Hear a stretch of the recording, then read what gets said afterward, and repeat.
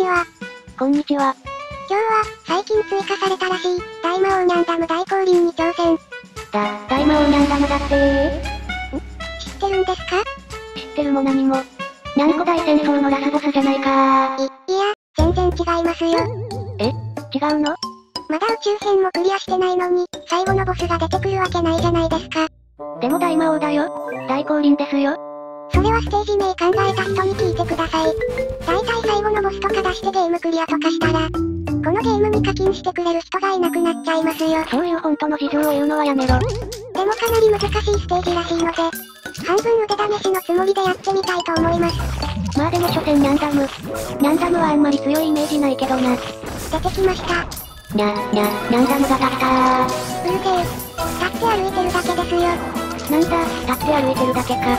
今までのニャンダムは座ってたよね。そうですね。今回、悪魔属性ということでデザイン変わってますね。ようやく本気を出したということかな。まあでも、それくらいで私に勝てると思ったら大間違いですよ。もうすでにニタマにキャスリー、ニャンマも出撃完了。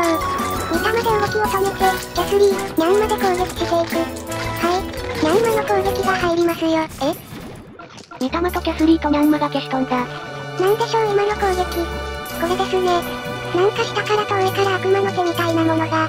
もう一回ニャンマ出撃。一撃でやられる。セイバー出撃。一撃でやられる。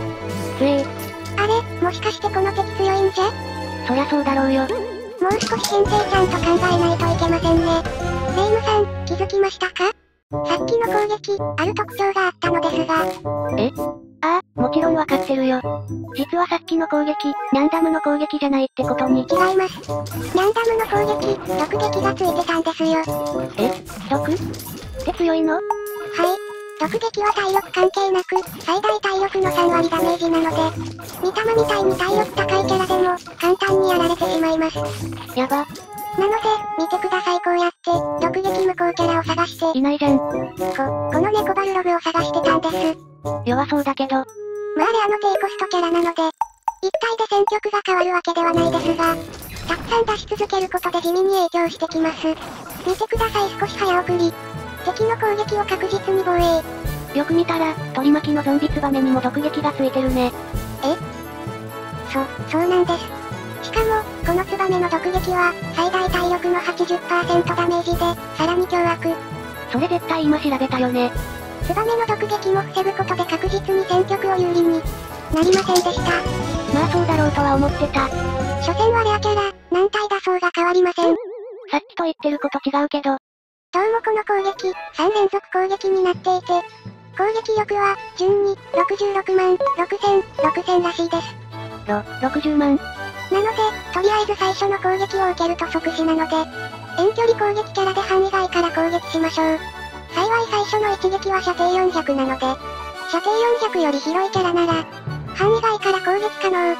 ということで、射程460、さらに悪魔に強い特性を持つ、キュクロクスを使ってみます。さあ攻撃です。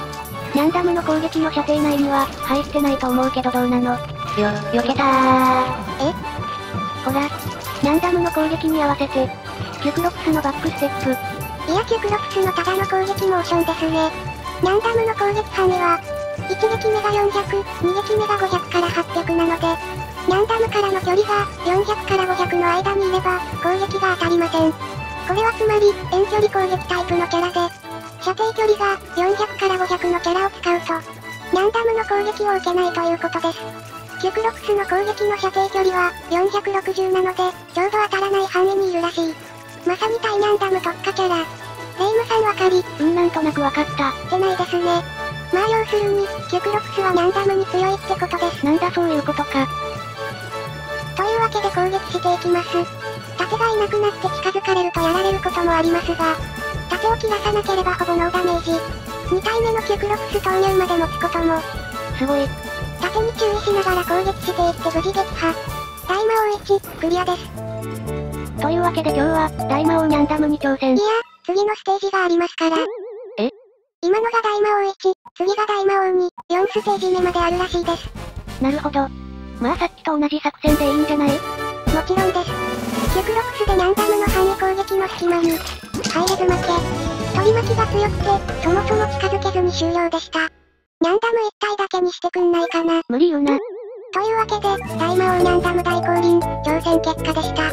初挑戦でステージ1クリア、まずまずの結果だったと思います。皆さんのクリア状況とおすすめキャラ、あればコメントで教えていただければと思います。高評価、チャンネル登録もお願いします。またね。